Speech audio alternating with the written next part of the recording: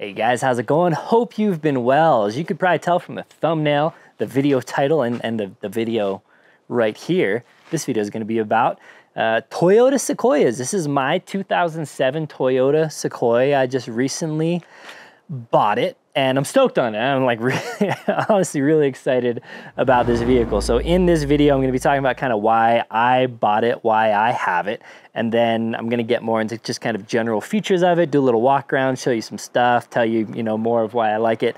So if you don't care about me or whatever, I'll put chapters down below. You can skip around to whatever you want. So real quick, as you may have noticed earlier, picked up a new channel sponsor. I've been friends with them for a long time, but Onyx Offroad. They're a mapping software. You can download it on your iPhone or your Android, use it in the browser. But Onyx, a lot of people are familiar with Onyx Hunt. Basically, it's the ubiquitous de facto mapping software used by hunters ever since hunters started using mapping software, basically. They, more recently, though it's not new by any means, kind of got more into the off-road space as well with Onyx Offroad. And I am actually going to be kind of working with them kind of in a variety of ways. I'm going to be beta testing some new features, giving developmental feedback, give UI feedback, all that kind of stuff. So cool team over there that I'm going to be working kind of closely with. They also have like a whole stewardship team, which I love. You guys know me, like I hate people leaving trash, very much a leave no trace guy, stay the trail, all that kind of stuff. So they're very much involved in these kind of topics. So hopefully we're going to be working together on some stuff there as well. I will talk more about a lot of that in future videos. But anyway, new sponsor, awesome app. A lot of people ask me, how do you find trails? What do you use when you're out on the trail? That kind of stuff. Onyx Offroad, been using for years. I've used a bunch of apps actually, honestly, and Onyx Offroad is one of them. I'm going to be using it a lot more, obviously now, as I'm kind of testing new features and mapping out trails and things like that. So we'll get more into Onyx in some future videos. If you have any questions, ask them down below. If you want to check it out yourself, they actually gave me a coupon code, LLOD, so you can go sign up for the app. It's a paid, it's cheap though. I think it's like 20 or 30 bucks a year or something, but LLOD will save you some money there. So use that, sign up, check out the app, and I'll be talking more about the app. So get it now because I'm gonna be talking more about it in the future. Sweet. Thanks, Onyx. Let me just say real quick, I'm kind of tucked into this corner of my garage. This is all here. It's kind of out of the wind. I've lived in Colorado for like 12 or 13 years now. I have never seen wind like this that just has lasted for like a month. Basically, there's been a month of suck wind. Like Colorado is very confused. Colorado thinks we're like Wyoming or something. We're not. Colorado, get a hold of yourself because I hate this wind. Anyway, there's some wind in the background. I hate it as much as you. So Ashley and I just got married actually. So we just got back from our honeymoon. And this is the first video since we've been back. Hopefully it's the last video in the driveway for a bit because I'm getting kind of tired of these little driveway videos. I'm getting tired of talking about new vehicles. I say that in like a non-weird, pompous way. I just want to keep this fleet of vehicles for a while, build it out, and not get anything new. I don't like a whole lot of change, so hopefully this is stable for a while. If you're wondering, I have no plans to get any other vehicles for a while, personal vehicles anyway. So this is a 2007 Toyota Sequoia. This is the last year of the first generation of the Toyota Sequoia. Then from 2008 until current is the second gen of Toyota Sequoia. And then just about out is the third gen Toyota Sequoia. So yeah, that's a little a little background on the Sequoia. Sequoia is a big old tree. Actually, unpopular opinion, I think Sequoias are cooler than the redwoods even. So if you have a chance to make it out to Sequoia National Park, check it out. I feel like I should take the Sequoia to Sequoia. Maybe I will. I don't know. Which kind of brings me to why did I get the Toyota Sequoia? So I'm kind of known as like a Land Cruiser guy. I have a 1984, I have a 60 series Land Cruiser, I have a 1997 40th anniversary 80 series Land Cruiser, and then some of you know I had a 200 series Land Cruiser. Really, it was a Lexus LX 570. Absolutely loved that vehicle. So now we're getting into a little bit of story time, so you can skip ahead if you don't care about story time. So I had a 2010 LX 570. Loved it. Loved that vehicle. Loved, past tense, I don't have it anymore. We're getting to that, just you wait. So then I had that was kind of my daily driver. I just wanted just a bomb-proof, awesome daily driver. I don't drive a whole lot. I work from home. I don't commute. So I'd like the fuel efficiency didn't really bother me much because I wasn't driving much. I just wanted something that'd be good in the snow, that'd be reliable, that I could fit a bunch of people, because all my other vehicles don't really fit a lot of people because they're all like specialty and customized and seat deleted and everything. So fitting a lot of people, reliable, bomb-proof, awesome, love Land Cruisers, love the LX570. Then I was gonna build a house, right? Well, I'm gonna build a house. I'm gonna build a house in a month. That's why I'm not getting any more vehicles for a while, because I'm gonna be heads down building a house as fast as I possibly can until it is done. So my fun with building vehicles is kind of coming to an end, and then I'm gonna be building a house, and then I'm just gonna be adventuring in the vehicles. So I'll still be using the vehicles, adventuring, but I'm not gonna be buying any new vehicles. I'm not gonna be building anything up. It'll be like little tweaks and little mods, but so the fleet will be stable for a while. So anyway, yeah, building a house. So I wanted a truck that I could just use as a truck. Was really interested in the Tundra, got the 2022 Tundra, which you guys have probably seen on the channel. So then I had this LX570 that wasn't really filling a need, because now the Tundra was my daily driver. I still did want the LX570 because it could sit a lot of people. It could fit a lot of things. It was a pretty big, it was a third row SUV. It could fit 7 or 8. And I liked that for when I needed to just like move people around. It was like my only vehicle that was just like a normal vehicle that I could loan out to friends or family that were visiting or whatever like that. Sorry, this is really dark, but you don't care about seeing my face because this is just story time. So I had that, but it was just too nice to be sitting around. It was too nice. A lot of you guys think I have just like daddy's money or I'm independently wealthy or whatever. And it's not the case. I actually work really hard, and I'm not super rich. So I can't afford to just have a car sitting around that I never use, other than the Land Cruisers. But those are kind of special place in my heart. Those are kind of museum vehicles. But the LX570, too nice, too expensive to be used for how I wanted to use it. So I sold it. When I sold it, I kind of forgot that my family was coming into town for my wedding. Big family, a lot of kids. I told them they could borrow the Lexus because it had 3 rows, and I didn't want to leave them in a bind. So I bought the Sequoia, actually, to fill that void and to fill a couple other voids. Again, a vehicle that I wouldn't mind lending out to friends or family, kind of a little bit more, falls more into the beater realm, though I certainly wouldn't consider this a beater. I'm not rich enough to consider this a beater, but more of one that I wouldn't care if somebody spilled something or the dog scratched it up or just got a little dirty or a shopping cart ran into it or whatever.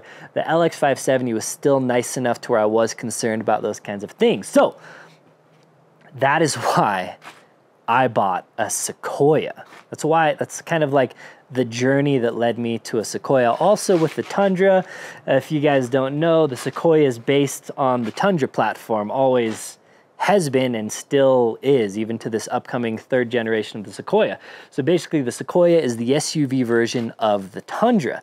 Some people think the Land Cruiser is that. It is not. However, the Land Cruiser, the Sequoia, and the Tundra kind of always have shared, and the LX have always kind of shared some parts. Like the engine is pretty much the same. Granted, the Land Cruisers are built to a higher spec. I still think Land Cruisers are way better than Sequoias. Land Cruisers are built to a higher spec, higher standard in Japan.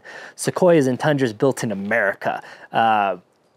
Everybody will say the quality of the American-built Toyotas isn't as good as the Japanese-built Toyotas. But the first-gen Sequoias have the 4.7-liter V8 engine, kind of known as the million-mile engine. There's been a handful of Tundras that have the same engine. Basically, again, this is basically a Tundra, SUV Tundra, that have gone 1,000,000 miles. I don't know if there's been any Sequoias that have done it, but basically, same engine, same drivetrain, same everything. So if the Tundra can go 1,000,000 miles, the Sequoia can go 1,000,000 miles as well. Tundras, people just usually put more miles on them because they're like work trucks and delivering stuff and putting a lot of miles on them. But anyway, 1,000,000-mile motor, 4.7-liter V8, very bomb-proof engine. Then the 2nd generation Sequoia, as well as the 2nd generation Tundra, went to the also very loved 5.7-liter V8.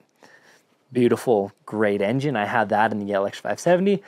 Loved it, very good. And then the 3rd gen Tundra and Sequoia both going to the lot of debate around this engine, the 3.5, kind of a 3.4, twin turbo, and the Sequoia is actually going to have the hybrid version. So that's kind of some backstory of Sequoias. Land Cruisers were kind of their own beast, but kind of shared some components and some parts. They're kind of a mixture. They're kind of a breed of the Sequoia, but just like burlier and more overbuilt. So the first gen Sequoia, I think, ran from 2001 to 2007, got a little facelift in 2005, got a VVTi 5-speed from a 4-speed, gained 30 to 40 more horsepower, and just kind of became a little bit nicer in 2005. So if I was shopping for a first gen Sequoia, I'd probably go for a 2005 and up. It's going to be a little bit better. Most people will say it's a little bit better, though. There's some people that, you know, like the older ones. But 2001 to 2007, slight facelift in 2005. They all had the 4.7 liter V8. So they're all very good engines. The main thing you want to look out for, well, is timing belt. You got to change the timing belt. It's a wear component, and change them every 100,000 or so miles. A lot of people will say they'll last quite a bit longer than that. But if you change your timing belt and do, you know, whatever regular kind of minor routine maintenance, you get 1,000,000 miles out of this engine if you take care of it. The main issue on these, as far as I'm aware, is the lower ball joints, the LBJs. Horrible design on the first gen Tundra, first gen Sequoia. I believe the third gen Forerunner and the first gen Tacomas all were kind of plagued by this bad lower ball joint design, which can actually completely fail on you and the tire just pops out. Very dangerous. So that's the main bit of maintenance I'm going to be doing. I'm going to be changing the lower ball joints, and actually I'm going to just do the upper ball joints at the same time as well. Other than that, this is a very solid and reliable vehicle. So why would I choose a Sequoia maybe over a 100 series Land Cruiser, right? Because those are the kind of two things I was shopping. I was like, my 200 series, a little bit too nice. I could get maybe just like a total piece of crap beater that would just be rusted out and falling apart for about the price that I could get a decent 100 series Land Cruiser. So I was looking for kind of more of a beater 100 series Land Cruiser, or a first gen Sequoia. So they ran about the same range, year range, and like I said earlier, used basically the same engine. All right, so real quick kind of comparison of the 100 series Land Cruiser and the first gen Sequoia. Like I said earlier, basically the same drivetrain. The Sequoia is a bigger vehicle. It feels much more spacious inside. There's more room behind the third row seats. Has a lot of features that I really like that I'll get into here in a second. Exterior wise, not that much bigger than a Land Cruiser. I think it's like 11 inches longer or something overall. Turning radius kind of similar. Overall size, driving it kind of similar. This feels about, actually my 200 series Land Cruiser kind of felt bigger than this, honestly, driving it around, even though this is slightly bigger. So this kind of feels small for how big it is. But this is quite a bit cheaper. Up until recently, kind of all used car prices are kind of out of control, especially Toyotas. But you could have got this car probably 2 years ago for $5,000 or less. I paid $7,000 for it. 2007, 200,000 miles on it, and it does have a salvage rebuilt title. Had some roof damage that was repaired, no leaks, everything is good. I didn't really care about the rebuilt title because I'm planning on keeping this for a while, planning on modding it for a little bit, and honestly kind of planning on beating it up. That's kind of the reason that I bought it. So $7,000 for this. No real rust on the frame, decently good condition everywhere, no real rust on the body or anything like that. Like pretty good condition overall. You can't really get a 100 series Land Cruiser for $7,000. And if you could get one for I mean, you kind of can, but if you get one for $7,000, it's just beat to crap. That thing is just, it's a beater, straight up beater. So to get a 100 series Land Cruiser that's like a similar condition to this, you'd be looking at spending at least probably $15,000. So in Colorado anyway, there's a big Toyota tax in Colorado. So I was comparing basically spending $15,000 on a comparable 100 series Land Cruiser, and I wasn't really going to use it for Land Cruiser things. Like I have other vehicles that I use for like really hardcore adventures. You know, the Tacoma's kind of that for me. So this was more going to be like a people mover, a forest road guy, maybe like a cross country trip dude. Ashley actually takes like a family camping trip out to a lake in Nebraska a couple times a year. Takes her RAV4, always trashes it, always overloads it. She tries to cram too much stuff and too many people in there. So this is gonna be that vehicle for her now. I wanted her to have just a little more grunt, a little more room, a little more storage. So this is gonna kind of be a light camping, kind of, you know, what people would consider a light overland build. So I didn't really need, Land Cruiser for that. And this has a lot more room inside. So it's actually kind of better for what I'm gonna use it for than a 100 series Land Cruiser was. So pay twice for a vehicle that wouldn't do what I want to do as well as the vehicle that's half the price, or get the vehicle that's half the price. So that's why I went with the Sequoia. Little bit of backstory there. It's time to take this off the tripod and just show you around. So again, 2007 Toyota Sequoia. This is actually an SR5, but it has a couple, it's optioned up a little bit, has power, leather, heated seats, and some other stuff that kind of comes on limiteds typically, but this is an SR5. It's bone stock, no lift, no anything. 205,000 miles. Timing belt looks to have been done within the last 50,000 probably. I don't know if I'm gonna do that and kind of just like get this completely dialed or just kind of ride it out for a little bit. Basically, it did come with little steps here that I took off just because I liked the look of it. However, I will tell you plans for it at the end of the video, but for now I'll just kind of walk you around as is by default. So yeah, I took the steps off. They're actually just right over there. I'm probably gonna put them back on when I lift this thing and put some bigger tires on. I did put some Amazon special headlights in because the ones I had were just completely clouded out and actually just like scratched up and chipped, like kind of trashed. I don't really know what happened to them. Amazon special, these things suck. They don't actually adjust how they should. There's some crap, but whatever, they work, they shine on the road. I just put a little yellow film on the fogs, strictly mostly for aesthetics there because it doesn't really give a true amber fog or anything like that. So that's the only thing I've done to this thing so far.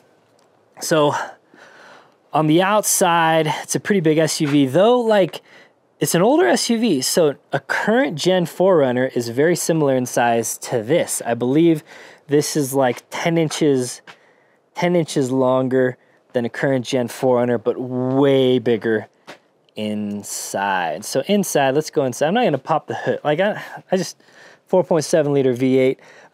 Okay, I'll pop it for you since people like to see that crap. I don't really know why people like to see that on just factory vehicles that don't have any modifications done to them, but we'll do it. It does have gas struts under there, which is nice. Here it is, relatively clean in here, not much to see. I'm probably not gonna do much to it, though these things with exhausts sound pretty sweet, so I kind of want to put an exhaust on it, but I don't know if I will. Maybe swap out the battery at some point. But other than that, everything's pretty, again, pretty basic, pretty stock, and totally fine. So let's get inside here real quick and then we'll do a little bit more on the outside. So here we have nice big map pockets, power windows, power door locks. This is actually the rear window, goes up and down on this baby. And this one works on mine. It's sometimes, you know, has some issues on some people. And it's kind of like, you know, it's an older vehicle, looks kind of old school. So this is the main, it's kind of the main issue. The driver's seat, the seam like ripped, got a little tear right there. But all the power works nicely. This one actually was kind of jacked up. It was only reclining on one side, so the rod that goes through, I had to pull it apart, push the rod back over. So now everything works actually. So seats nice, they're nothing to write home about. Relatively comfortable. They do have armrests for both the front seats, which is nice. I did swap the floor mats out for WeatherTechs. And then we can't forget one of the best features, which I don't understand why they still didn't carry over to modern vehicles, is this vent right here. We'll call it the crotchular ventilator, the ball cooler, the between the legs aerator. I don't know what you want to call it, but this vent right here, when you can't have cooled seats, this is the next best thing. And inside, bone stock. So what I'm gonna do here is actually change the receiver. I'm gonna put like a super cheap, basically the cheapest one I could find, unit that does Apple CarPlay. I'm actually putting in a 9-inch like Boss unit, because I just don't really care too much. I just want a big screen, and I'm gonna put a reverse camera, and it's gonna have CarPlay. So that is gonna be sweet. But right now we just kind of have, obviously, an old school, this is just the OEM original sound system.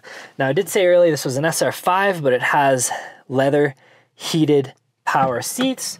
Also does have the JBL audio, but doesn't have any of the wood trim or anything. The Sequoias are pretty nice because there's a bunch of just hard plastic. Now that kind of feels cheap, I guess, but it's just durable. So just like this thing like looks pretty good for its age, not a lot of stuff wearing down. And apparently a thing that plagues a lot of Toyotas is cracked kind of parts up here from the sun. Sequoias, I don't think really crack ever, so that's kind of nice. So in here, nice and roomy. We do have a stock shifter here, no shifter or anything down here. Down here is the 4-wheel drive button. So this has actually in the 2005 and up as well, actually has a torsion center differential. So that's kind of an upgrade for the 2005 and plus, in addition to the better engine and everything there. But by default, you know, it's a rear-wheel drive vehicle, so 2-wheel drive. You can pop it into 4 high, you can pop it into 4 low, and you can also, it does have a center differential locker as well. I don't know what's going on with the focus here. Other than that, basic kind of climate control stuff up here. Mine, again, SR5 doesn't have any fancy features. Here's where you might find buttons for, like, they did have, some of the limiteds had auto height control and things like that. This one doesn't. Very basic. Some people swap that out for a cubby. I can't find a cubby. I'd probably swap it out for a cubby because, again, I'm not planning to do a crazy build on this, but I'll tell you more about builds plans in the future. Up here, pretty sweet ashtray, dope. There's a theme here. Actually, older cars, there's just a lot of stuff geared towards smokers. Ashtrays everywhere and stuff like that. And this vehicle has 5 cigarette lighters in it. 5! And I actually have no complaints about that. So it's got 1 there. It's got 2 over there. It's got 1 down here. This is, I can't actually see the screen. Hopefully I'm pointing in the right direction, but this is basically the back seat. It's got 1 there, and it's got 1 in the back that I'll show you later. So up here, it's kind of got this stupid little thing. You can set your phone there or whatever. I haven't looked into really, you know, ways to utilize this space better. The mirror controls kind of weird. They're here in the center as well, and the heated seats kind of weird in the center as well here. One of the 6 things about the car is fits an Nalgene bottle right in there perfectly. Great fit. So 2 cup holders here. And actually up here as well, we got 2 more cup holders that pull out. So 4 cup holders up front.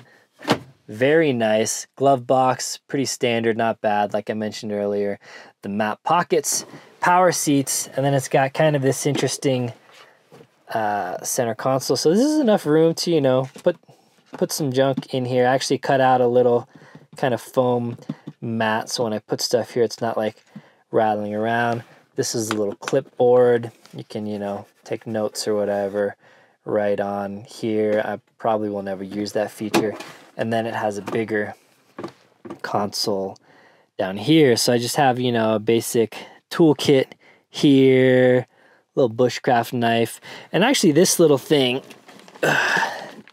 this little random thing here that I had actually in my 60 series Land Cruiser, which I haven't been driving, so I just kind of stole it out of that and put it into this center console. It's just got a lot of really nice organizational stuff in this little cheap Amazon thing. I'll link to all the stuff, as I always do, down in the video description below. But that kind of, it's hard to do one-handed here. This knife got in the way. But that fits very nicely in this center console. Pretty roomy center console. If you got the limited, you'll have a DVD player in here probably as well that controls a DVD player that's up there. Mine actually, one of the previous owners must have added a DVD player up there, and that's all integrated within itself. So you put the DVD player, you put the DVD in up there and handle everything. This one does also have a moonroof with a massive scratch here, but the moonroof is pretty big. I mean, it's a really big moonroof for the era. Massive actually, but not panoramic, obviously. Older one. This is actually a nice little thing. Shows temperature, direction. You can have it show a couple other things like fuel economy, miles to empty, all that stuff. I did swap out all of the bulbs to LED. This little sunglass holder here. Does have these visors that have the part that like slides out for extra sun protection. So, and it does have home link as well, which is nice. So, pretty basic up here, but has kind of everything that I need. Even has a couple of steering wheel controls on here. Does have cruise control as well, and lights and wipers and rear wiper control. So kind of has everything I want from, you know, a vehicle of this era. I always try to opt for heated seats when I can, and this has them. So that's kind of what's going on up front. Then in the back, actually, these seats can recline a little bit. And there's a bunch of room. There's a bunch of like leg room back here is like pretty spacious, to be honest. And then a little mat pocket over here. Like I mentioned earlier, a lot of smokers back in the day, ashtrays everywhere. 2 big cup holders back here, which is nice. And then dedicated rear controls for heating and cooling. I think in the Limited even there are rear heated seats, but mine doesn't have that. Pockets back here. Again, WeatherTech mat. Everything pretty nice. Has vents in the ceilings and in the floors and in the ceilings for the back row as well. So this is the second row. Pretty nice, pretty spacious.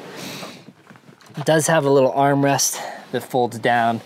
No cup holders in the armrest, unfortunately, but pretty nice overall.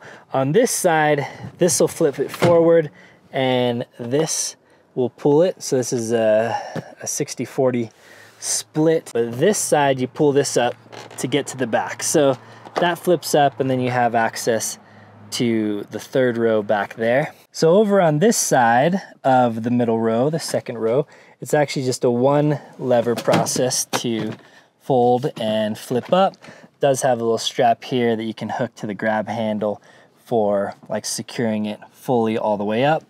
Dual grab handles back here, nice and proper. So then we get back here. Oh, actually here there's a little storage compartment.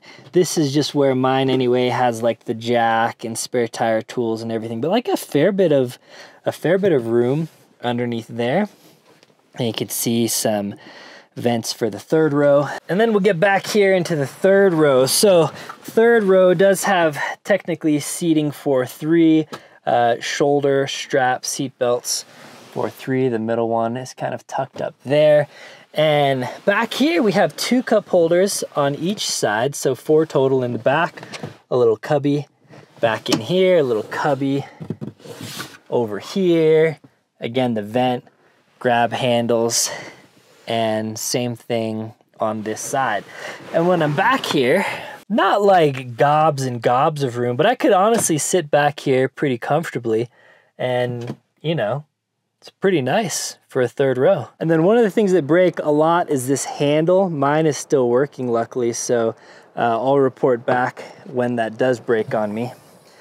And then in the back, the nice thing about the Sequoia is the space behind the third row. In the Land Cruisers, even the 200 series Land Cruiser, which is a little bit bigger than the 100 series, this is probably about half. So in behind the third row on a Land Cruiser, you can't store much. In a Sequoia, granted, it's not a ton of room, but you could fit like 8 people and all of their carry-on luggage and maybe a little bit more back here, honestly. So these seats, actually, I'll show you how they function here in a little bit. You can tilt them up, slide them forward, and pull them out very easily. There's some little spots here to tie a little net. There's some tie-down spots in the rear. And then there's like bags for groceries, or there's hooks for like grocery bags or whatever. And then there's this little compartment that pulls off. There's a company that actually sells like a little molly panel you can put there if you prefer.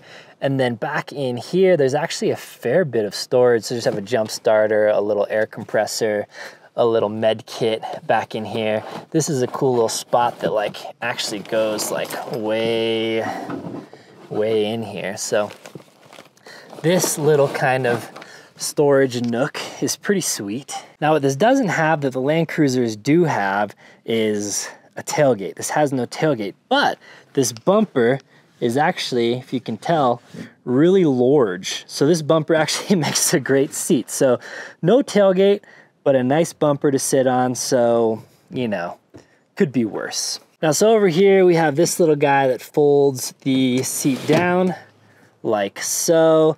And then here's kind of some instructions on how to use this stuff. But basically this one here will slide the seat forward. So if you want a little bit more room here, granted, when you do slide the seat forward, you basically have no leg room back there. And this is actually what tumbles. This one is what tumbles the seat forward. So that lifts it, and then you can tumble that seat forward like that to get a bunch more room back here. All right, so back here is where things are kind of cool. I like that I prefer over the Land Cruiser. Kind of like I talked about, a little more storage, you have more room back here. The third row, I'm actually gonna keep in, unlike a lot of people. A lot of people would delete the third row and they just have like a big SUV with a lot of storage, which is cool. But again, this is kind of a hauler, people mover, whatever. Like primarily so far, this vehicle has been used from a big family that was visiting, carrying around a bunch of people. So I'll probably leave the third row in most of the time. But the thing I like about it is it's very easy to remove. So in the Land Cruiser, it's a little bit of a pain, bunch of bolts to undo. In the LX, it's very much a pain. I never actually removed it, but I heard it takes like 30 to 45 minutes to remove them from the LX. With this though, it's super simple. So you flick this up, move that red thing, and then just basically pull the whole seat out. Now these seats are kind of heavy, but just like that, the seat is out. So you can take half of the seat out very easily. Obviously, the other one comes out just as easily. So the thing that's kind of cool and unique about the Sequoia is once the third row is out and the second row is folded up like that side, this distance interior is completely flat and it's over 6 feet. I don't know exactly, I should probably measure it. I've heard it's like 6.5 feet. I think it's just shy of that, but a little over 6 feet. So you can sleep in here while keeping the second row in and doing nothing. You don't have to build a sleeping platform. You don't have to do anything like that. You just flip those seats forward, boom, you can sleep in the back. So very cool feature of the Sequoia. So mine I only got with one key and one fob. I like that the fob's actually really small here. I bought a new key and a fob on Amazon. It's like 20 bucks and you can program it yourself. It's kind of a chip key, but you can program it with a series of lock, unlock, insert the key, take the key out, open the door, and you can program it. So that worked for me. I just followed what was in the comments here. And then you can close this, and then I'll show you real quick the rear window. So you can actually open it and close it with the key as well. So we turn it in and we flip it to this side and the window rolls down. So the roll down rear window is a beloved feature in the Tundras as well as the 4Runners. And surprise, surprise, the Sequoias have it as well. This SR5 does also have the spoiler, which I think is usually on the limiteds. But yeah, I mean, pretty good condition vehicle. Again, you can shop around for these if you have patience, which I don't have, or if you have time, which I didn't have either because I needed to get a vehicle in the next few days for my family to use. But you can get better deals than this. I basically was like, I got to get a Sequoia. I looked on Craigslist, found about 5 that were in the price range I was looking for. I could have got one. Actually, I went and test drove one, total piece of crap, but I could have got that one for $4,500. And then I would have just had to spend a lot of time fixing things up and cleaning it up. I actually spent a lot of time cleaning this one up. So again, these can be had for cheaper. Like this wasn't a crazy good deal that I got on this. I I would say that it's not even that good of a deal, especially compared to like a year or two back. But got this for $7 grand. So if you have a good amount of patience, you can get great deals on these. Granted, you couldn't get the deals you could get like 2 years ago. And that's just largely due to chip shortage and used car prices going crazy and Toyota tax and all that kind of stuff. Some people are like, oh, the secret's out, the Sequoia, everyone thinks it's a great vehicle now. I mean, I think everyone kind of thought it's not like a sleeper of a vehicle. There's no like new surprises about the Sequoia that haven't been known forever. But used car prices are crazy in general. So I paid $7 grand for this. Again, salvage title, 200,000 miles on it. Not amazing condition, but not horrible either. So I didn't get ripped off, I don't think, but I definitely didn't get a great deal on this. And the reason was because I don't have patience, and I also didn't have time. I needed a vehicle like that weekend. So I basically looked on Craigslist, Facebook Marketplace and stuff, and found about four Sequoia, four-wheel drive Sequoias that were in the price range I was looking for. But you could shop around I always would get a four-wheel drive one, but two-wheel drive ones are quite a bit cheaper, and depending on where you live, you may be able to find them cheaper as well, and you can certainly find them in better condition with lower miles, but you can also find them with a ton of miles and in worse condition. So kind of depending on your budget, what you're looking for, how patient you are, you might be able to find a great deal on these. And I think they're just kind of, I think they look all right. I think the first gens look better than the second gens. The second gens just kind of look like a manatee or some weird blob to me. The first gens kind of just look like a bigger fourth gen 4Runner to me, and they kind of have similar design cues to 100 series Land Cruiser. So I think the first gen Sequoia is a handsome rig.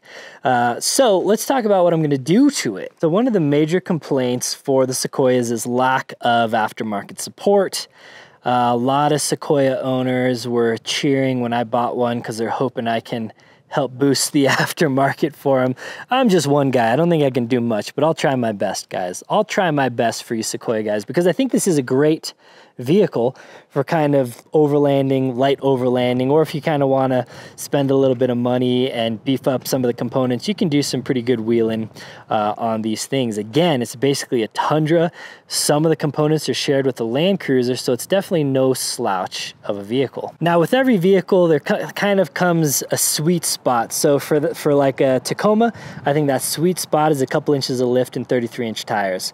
For a Tundra, I think that's a couple inches of lift and 35-inch tires. For the Sequoia, I think it's a couple inches of lift and 33-inch tires. So you have kind of small wheel wells here. You can't fit a much bigger tire than stock on these Sequoias without them rubbing pretty bad here.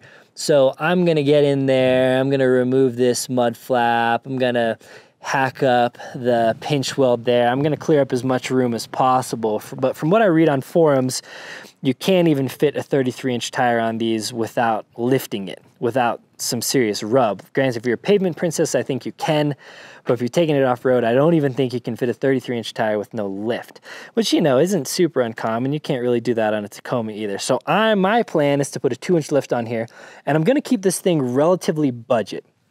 Granted, I'm not doing like full crazy budget build. I'm not buying $30 shocks off Amazon and random this or that, but I'm gonna keep it budget for you guys. I'll probably put a roof rack on top.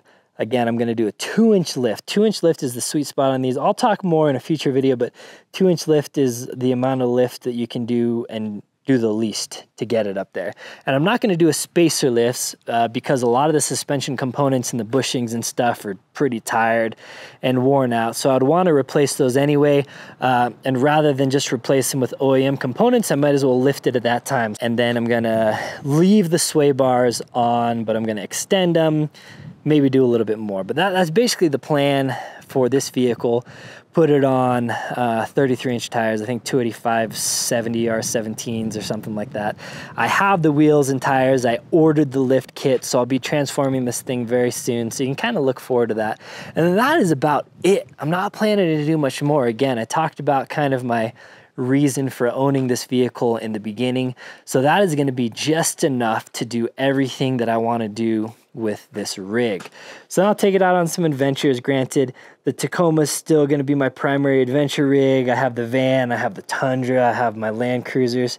So this will kind of fit into the mix as, you know, just a hauler of sorts. So comment down below what you'd like to see, what you're interested in, what questions you have. I'll do some follow-up videos on this. I'll outline some of the basic build that I do as well, and kind of talk more about that stuff in that future video. I just kind of wanted to introduce you to the Sequoia. People in the Sequoia community basically call it a tree. They call it the tree. Oh, I got my tree today, or I just did a lift on my tree, because obviously Sequoia is a big tree. So yeah, and the Sequoia community seems pretty rad so far. I think in the Overland space, it's definitely going to be a growing vehicle as the price is right, has a solid engine, it's reliable, has tons of room.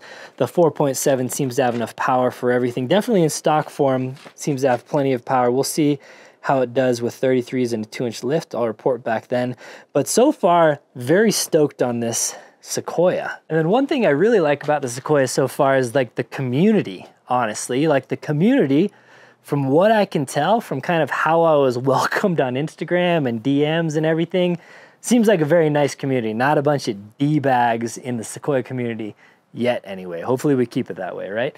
So Sequoia community, really cool. Love it. A lot of pros, a lot of things to love. Do I think it's a good budget Overlander? Yeah, I mean, budget is very relative. I think it's priced right for the features that you get. I think either if you have a big family or just want to haul a bunch of gear or have a bunch of dogs, or just you need a bigger vehicle for one reason or another, and you don't care about the fuel economy because it doesn't get good fuel economy, but no big SUVs really do, then something definitely worth looking into. You can get it relatively cheap. You can do a little bit of maintenance on it and get it very reliable. A lot of times people have already done this maintenance, so if you can buy one that already has this maintenance done, then that'll be good for probably a long time. And then I think you can throw just a little bit of money at it, like my lift all in. Again, I'll talk more about this in a future video, but like a full lift, not a spacer lift, not cheap pieces of crap, like mentioned, but like a legitimate lift kit. I think it was like just over $1,000. So I'll talk more about that in a future video. I'm gonna actually, just keeping with the whole budget minded thing, I'm actually just gonna install the lift here in my driveway, kind of walk you through the whole thing. I'm sure I'm gonna hate it. I'm sure I'm gonna bust my knuckles. I've tried to quit. Like, I spend my whole life working in my driveway on vehicles, rain, shine, cold, heat, and I just don't really have time for it, and I don't really enjoy it anymore. But for this one, just keeping true to fashion, I'm gonna do the whole, I'll kind of walk you. It's not gonna be an install video because I hate doing those, but you'll see a little bit of the install. I'll kind of talk through the pain points, and then I'll show you the final product. So that'll probably be the next video. But I got a lot of stuff coming up in the next couple of weeks. I gotta actually do a handful of things, get a couple trucks ready for Overland Expo West. So I'm doing a few things to the Tacoma that I gotta knock out. I'm probably gonna do those things myself, and then I'm gonna do a couple things to the Tundra, which I'm probably gonna do those things myself as well. So I got a busy next couple of weeks, and maybe I'll see you down at Overland Expo West. I'll have the Tacoma in the KC Highlights booth, the Tundra in the Diamondback Covers booth. I'll be kind of floating around between the two, but I'll try to post kind of like some times that I'll be at both if you want to just like meet me and hang out and chat about Sequoias or whatever. So hope to chat with you soon then. And yeah, leave comments down below what you want to see, what you have questions about, what you recommend if you have one of these as well. And yeah, until next time, guys, take care.